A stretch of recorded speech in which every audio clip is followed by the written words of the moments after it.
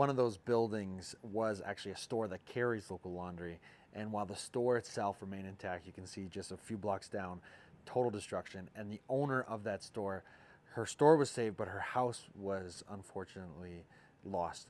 And so this just kind of puts things in perspective on why we want to start the Jasper Fundraiser shirt in the first place, and the outpour of support, the community that's really come together to support this campaign has just been incredible.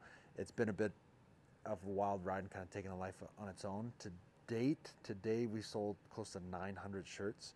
So I think with all the government matching programs, I think we're going to be able to hit fairly close to 6 figures in impact in dollar donations, which I think just goes to show the power of community when people can stand together for a good cause to help reach out and support.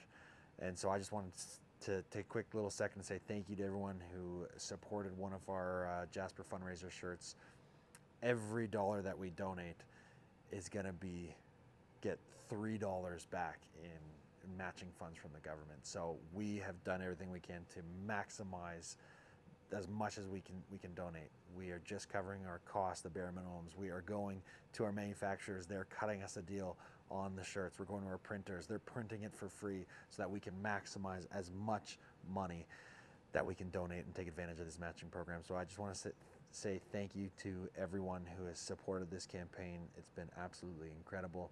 But I also want to reach out to everyone who's been affected by the wildfires, and just seeing that video, seeing the destruction, and seeing one of our retail partners, really going through a tough time, and reaching out and hearing that while the store was okay, they lost their house. It just really hit home for all of us here at Local Laundry. So, yeah, thank you again for everyone who supported our campaign.